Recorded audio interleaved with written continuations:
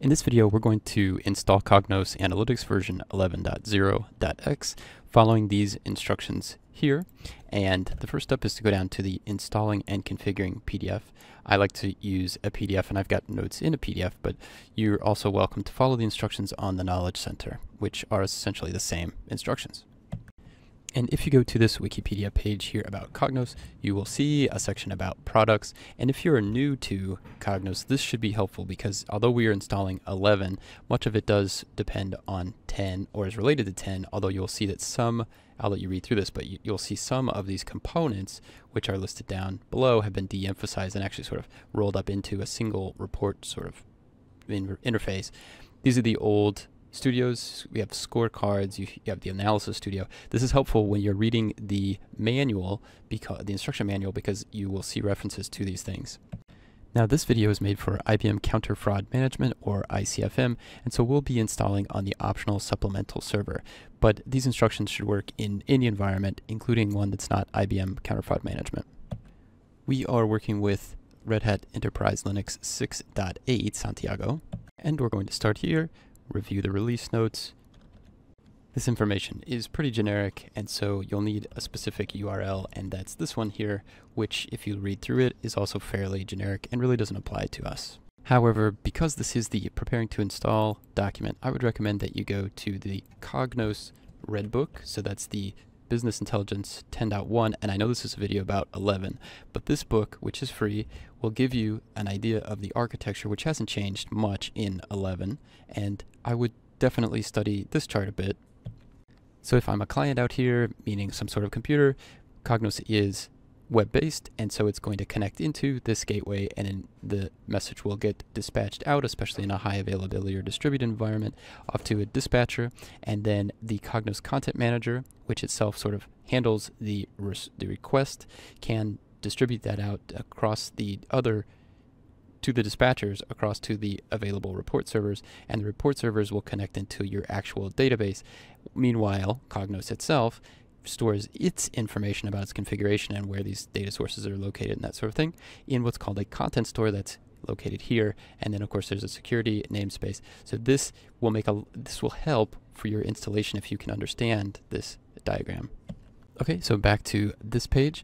Notice that one of the requirements is that you have these packages installed. Although interestingly enough, mine work just fine without these. So if you need them, here they are. And just to be clear, when I installed Red Hat Enterprise Linux on this machine, I selected desktop on this screen. Okay, let's move down to page 10. Okay, so let's do a yum update here. Okay, that looks good. I would also recommend installing screen here. Okay, and let's move down to the next page, and we'll talk about hardware requirements. The RAM is really important. It says you need a minimum of 10. I'm going to give ours 12. I found that with 8 it wouldn't load. So mine's currently at 8. I'm going to give it 12. I'll click OK and reboot this VM.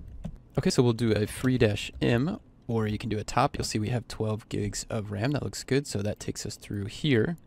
Okay, now file descriptor limits are actually covered on page 14, so I'm going to skip down there. It's discussed in this section here.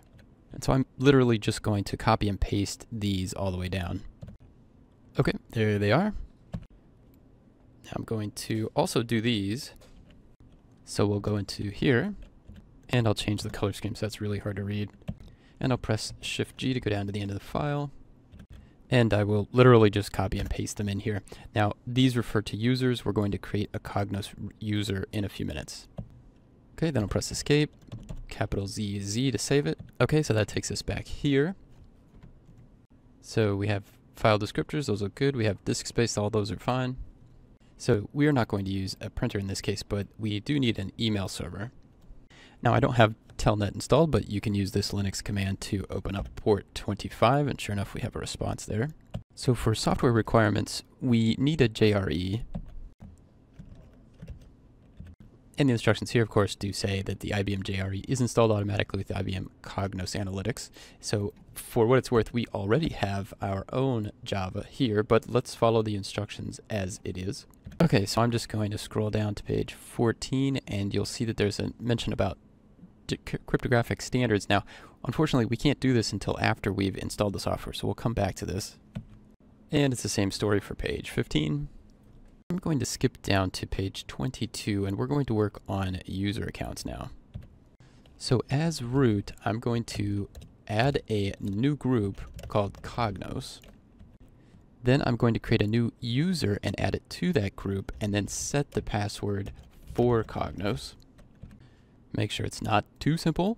And now we need to get to our download. So this command will connect me to a Windows share and put it in /mount, and there are my files. Now here you need to pre-create your directory, so that's what this is doing, and it's creating all of the subfolders required, which is what -p will do. And then I'm going to set the owner to Cognos, and the owner and the group to Cognos for that folder, and then we'll set the permissions. Okay, and now we will log into X Windows as that user. Right click on the desktop, open in terminal, and we'll do a vim tilde, which takes us into our home directory bash rc. So this is what's controlling bash, our shell. And I'll put in these aliases. Now, you don't need any of these aliases. These are just for our benefit. You'll see I'll use them later on. Okay, and I'll exit out of here. And I'll open up my folder here. And I'm going to switch over to Putty to download the file here. And I'm only using Putty because it's much faster and less prone to typos. The file is the actual server binary that we need to run. And that is explained here on page 80. Step 5 of which, by the way, talks about IA temp directory. You don't need to manually set that, but IA stands for the install anywhere that we talked about earlier. Okay, so now I'm going to do an LL here. I see my download, and I'm going to run that. Now, although you could just run this directly, I would recommend you do an sh-x, which is explained pretty nicely here. It's going to give us a lot of debug information in case anything goes wrong. Okay, let's go ahead and run that. And notice these /temp/install.dir, that is the install anywhere approach to storing files during the installation. So in other words, if something goes wrong, go look in your /temp/install directory for whatever logs you can find there. That takes us to this screen. Click Next, accept the license terms, click Next, and click Next. Note the path, that's what we've been working with. And here we're going to click these two. We're not going to set up the gateway, that's more complicated. We want a basic but working install right now. And this is our first install, so click Next. And then click Install. And notice in the lower left corner, Install Anywhere. That is the product that IBM is using to do the installation. This, in the meanwhile, is setting up our IA temp directory in order to run. And when everything's done, you should see a congratulations screen. Go ahead and click on Done. So now if you remember back to page 11, you'll see an IBM JRE is installed automatically with Cognos. That is not accurate. What this means is that the install anywhere will unpack its own JRE, but it will not install one for you. And you can confirm that with this command. So what you'll need to install your own JRE. Ours was already installed as part of Counterfried, but of course you'll need to go and find your own. So now I'm going to skip to page 15, clear off the screen, and we need to set up our environment variables. So I'm going to switch users to Cognos. We're going to go back into bash rc like we were in before.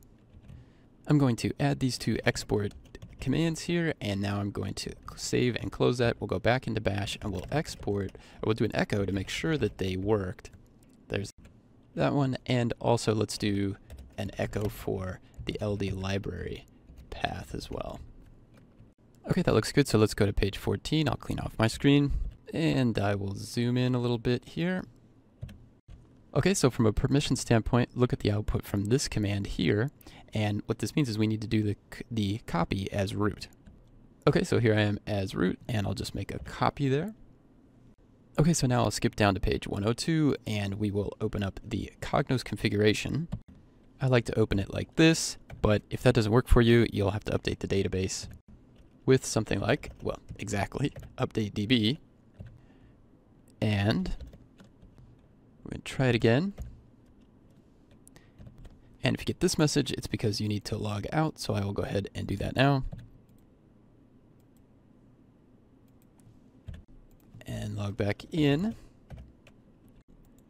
We'll open up our terminal, relaunch the command, and this time you should see the splash screen and the tool should open up. Now in our case, we are going to configure Cognos to use db2 for the content store, and that's essentially all the configuration Cognos has about itself. Well, it needs to be in db2. And to do that, we'll go to page 88, and you'll see we need a type 4 JDBC driver, and that means we're going to need a jar file, db2 JCC, and if you're not familiar with that, JCC is the Java Combined Client, and what you essentially have here in the case of WAS, and in general, is a JDBC provider. That's the same thing as a driver, and really, that is just these jar files. And then separately, there's something called a data source, which is the configuration of the JDBC to use that driver. So that's the port, the server name, and that sort of thing. And that's essentially what they mean here. Type 4 driver is considered an independent product. You don't need to install the db2 client because we're going to use JDBC. Okay, so I need to copy that jar file from the data server onto our supplemental server. So I need to switch over to the data server. That's what I've done here. Now I'm going to do an SCP, which is a secure copy, and I'm going to copy it into this path. And that should go through just fine. And we'll need the license file, so we'll run this command and make sure that goes through. There it is. Okay, now we'll switch back to the supplemental server and we'll check the version of the driver. There it is. Okay, and now we need to create the database, and we can do that with a script. So let's do that. So go back into our configuration utility, go to the content store, fill out these values, and you can see that we're using data.ibm.com, and I'm going to just test that port with a cat command. If you don't see any response, that means you're getting a good response. It's working. If, for example, I tried some completely bogus port, you'd get an error. Okay, and now you need to configure the username and the password, which is here. Okay, plug in your values here, click OK.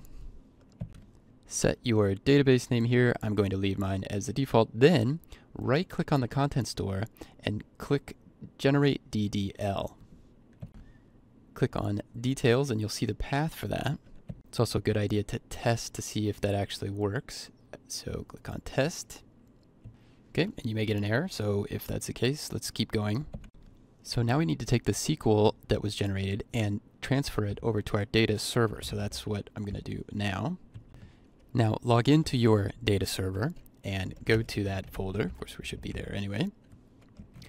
But of course, that command had us log in as db2 always a good idea anyway, to log in as your DB admin in this case. However, of course, that depends on however you want to set it up. In our case, we're keeping it simple. Also, to get the port, you can issue this command here. And then you'll see an actual port here and a service name here. To get the actual service, then you do a cat etc services, and you can grep for dbj in this case. There it is, 55100. Okay, we'll skip down to the next page and we will run the file that we just transferred over. SQL. I mistyped mine. There we go. That's what I meant. And it will create the database. This is going to take quite a bit of time, so we'll come back here in a minute. Once that finishes, you should see that it's connected over to the database, and you may see these authorization issues. This is saying that you're a DB admin, which you can confirm with a command like this after you connect to the database, of course. And you can see, indeed, we are DB ADM here, so that looks good. So let's move to page 102 and let's rerun this test, see if we get a better result. And yes, we do. So let's click on close, and now let's go to actions and start. Now, if you go to page 29, you'll see that Cognos actually runs on Liberty. That's WebSphere application Liberty. And the path for that is here, where WLP is WebSphere Liberty profile.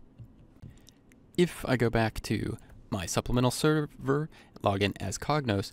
Now notice the cd cog, remember that alias we made earlier? Cd cog is just cd into the folder that we need, which is listed here. Okay, why did we do that? Because we want to go into the logs folder, and now clear off the screen, and we want to save the changes that we made. Now it's going to run the tests to run this. This is, by the way, creating the table. So if we go back to our DB2 and we do a connect to, logging in is our user, of course. Then we do a DB2 connect to CM. We can run a DB2 list tables for all. And sure enough, we are getting some information now, some tables in here. And really what we want is not so much list tables for all, but this particular database. So here we go. We're starting to see more and more data come in. We had 11 rows, 14 rows, and 15 rows. So the database is being filled in now. And if I switch over to our supplemental server, take a look at this. We're getting much more logging going on. If we make a small adjustment, typo from before, and we put a $sign here, because this is an expansion, now we should be able to do a tail L, which really is just going to give us a tail of whatever the last item in this list is here, so that we can follow it. So tail L, there we go. And you can also do a, if you list out all of your aliases, you can also do a tail pogo, which will show you the web server itself trying to start up and the information related to it. And you can, if you use root or set up screen a little bit better, you can go to screen and you can log from here like this, do an LL, do an LLT, and find the most recent changes, and run this. And we'll create a new screen with Control A and then C. And again, we'll find out by going in here what are the most recent logs. I like these two particularly. And we'll do a Control A and a Shift S and a Control A tab and a Control A space. And now we can see the two logs at the same time. Okay, let's also click on details here.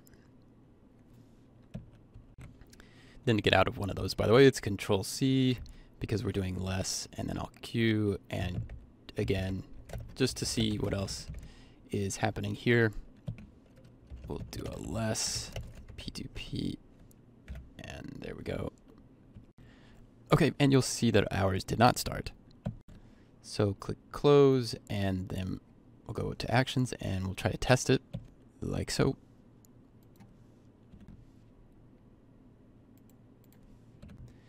And in our case, what happened was we simply needed to, and you can see it running, was to go back up to actions and restart it because it just took so long to get going. So now we want to bring up the web interface to Cognos, and so we're going to try to get into the gateway. Go to page 15 for the explanation of the URIs, which they are, and we want this one specifically. So in other words, go to your machine and then go to the gateway URL pattern there, and there we go. And now we have the base installation up and running. You'll see some things that need to be adjusted, most notably the mail part, the SMTP, where I'm just going to blank out these values here and click yes. Right click on notification and test, which is exactly the message you're going to get if you configure it wrong like I did, where I didn't enter the recipient essentially here, which in our case is this user here, and no password. And now if you right click and test it, it will go right through. I hope that was useful. At this point, you should now have a very basic system up and running on Linux for Cognos Analytics version 11.